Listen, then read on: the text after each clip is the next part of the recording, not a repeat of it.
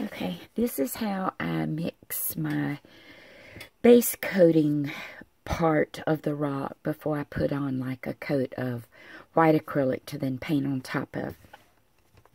This is just some white acrylic paint. It's just the Folk Art brand. I either use the Folk Art or the, see, do I have an Americana bottle? Yeah, there's an Americana bottle. And it's just the, basically I buy whatever's on sale. I just like both of those paints.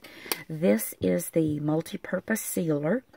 This is what you mix with your base coat acrylic.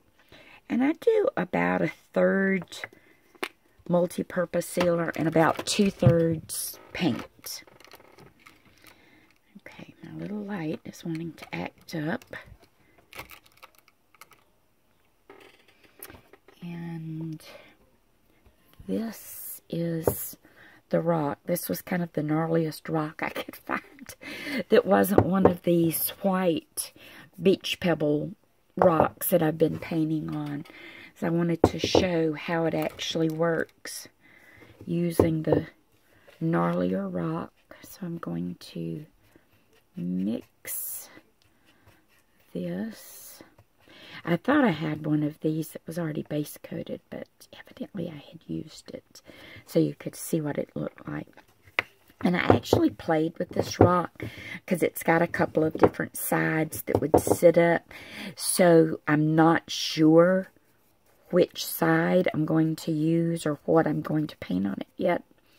So I've decided I am going to base coat the entire rock and then decide once the base coating is dry, and it will be kind of like looking at a canvas. So I'm going to try to get all the parts that aren't going to touch the desktop so I can set it down and then paint this side.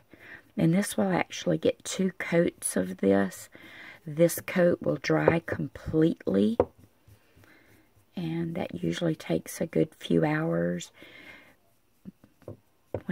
Usually when I base coat rocks, I'll do all the base coating on one day, and then I'll go back on a second day and actually begin the other work on it. So that will dry and set up. This is a rock that has more kind of pits in it.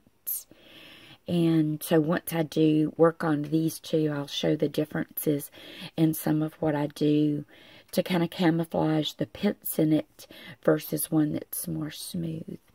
But I basically wanted to just show the actual base coating. And like I said, this is the first coat. It will get at least one more coat with the multi-purpose sealer in it. Then it will get just pure white acrylic.